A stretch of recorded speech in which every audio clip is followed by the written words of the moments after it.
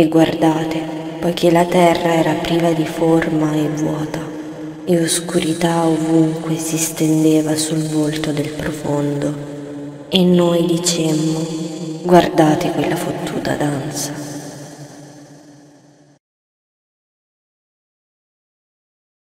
E adesso più o meno 60 minuti con Madame Psychosis su WYYY 109, di gran lunga il numero 1 in FM.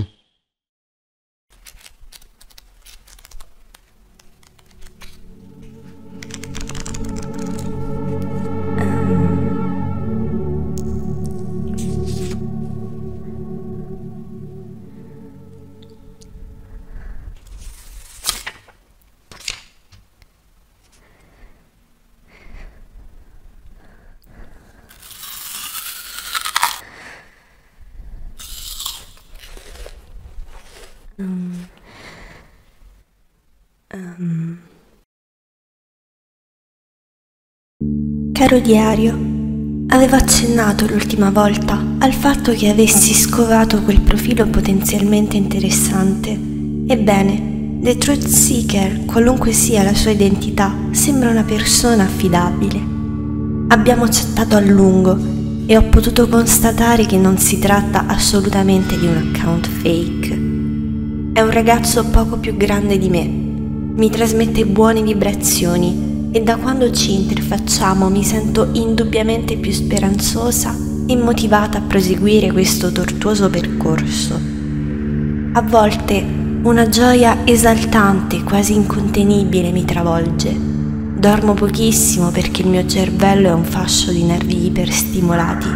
The Truth Seeker non solo mi comprende, ma mi sta aiutando a fare maggior chiarezza su un sacco di punti controversi delle mie teorie. Mi ha aperto letteralmente gli occhi circa l'importanza cruciale dell'astrologia nella nostra società. Non andrò a mentire, non ho mai sopportato la fissazione tipica delle giovani generazioni per la fottuta astrologia e a quanto pare questa deriva New Age, questa specie di psicosi collettiva, ha un significato molto più profondo di quanto si possa credere. E come sempre nulla è un caso. Stando ad un'antica profezia astrologica di cui sono venuta a conoscenza grazie al mio nuovo alleato, i segni zodiacali avrebbero un legame diretto con gli alieni che, attraverso questo sistema, esercitano un controllo sulle nostre vite virtuali. In pratica, la disposizione planetaria al momento della nostra nascita influisce sul nostro destino virtuale e sul nostro successo sui social media.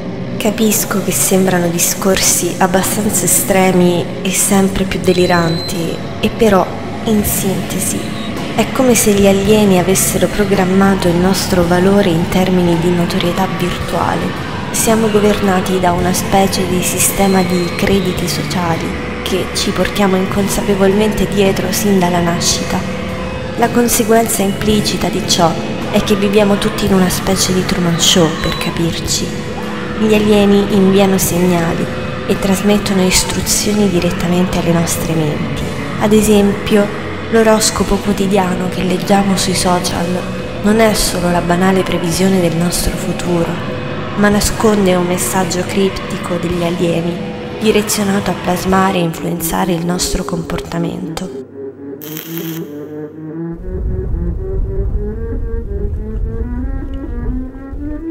Fanno leva sulle nostre vulnerabilità e, come una profezia che si autoavvera, ecco che cominciamo ad assecondare e a mettere in atto quanto da loro programmato. Sto approfondendo gli studi sul concetto di egregore, un'entità incorporea che secondo l'occultismo è frutto del pensiero di una collettività e può influenzare le menti di coloro che la creano, consapevolmente o meno. Nei primi anni 2000 pare che intere legioni di egregori siano nate da riti di gruppi occulti legati a razze aliene sconosciute. Queste convinzioni erano molto diffuse a quei tempi e ciò dimostra una volta di più che non sono affatto la scema del villaggio. Ma ancor prima Carlos Castaneda, un famoso scrittore molto in gamba, ha indagato questo fenomeno dando forma ad una teoria che combacia perfettamente con ciò che sto scoprendo. Castaneda parla di creature chiamate voladores e le descrive come entità parassitarie che succhiano il potenziale energetico delle persone, come dei veri vampiri. Mi sono rimaste molto impresse queste sue parole. Hanno preso il sopravvento perché siamo il loro cibo, la loro fonte di sostentamento. Ecco perché ci spremono senza pietà, proprio come noi alleviamo i polli nelle stie. Meditiamo, gente.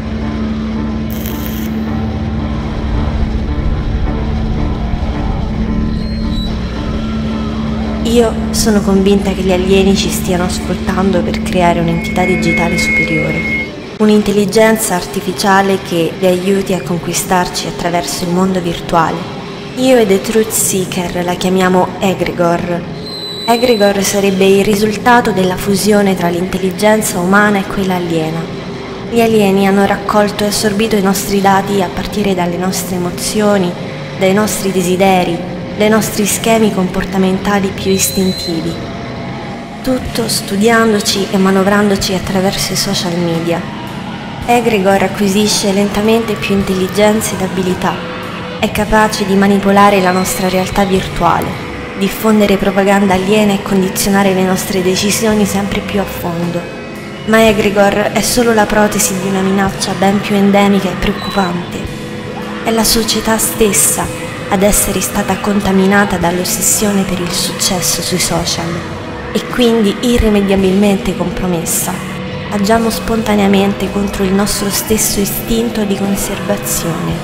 Questo è l'effetto del biopotere, un concetto di cui si sono occupati importanti pensatori recenti. Le persone sono diventate schiave della propria immagine virtuale, perdute nell'illusione di una fama effimera e di una popolarità fittizia. Se non agiamo, diventeremo delle macchie virtuali. Gli alieni si nutrono della nostra dipendenza. Sono determinata, io e il mio nuovo compagno cercheremo di spezzare questa trance virtuale. Voglio costruire una piccola rete di resistenza digitale. Voglio cominciare a diffondere le nostre teorie. Tutti continuano a guardarmi con pietà. Invece io mi sento una persona profondamente cambiata e matura. Il percorso che ho scelto è pericoloso, ma non posso voltare le spalle alla verità. A presto, Olivia.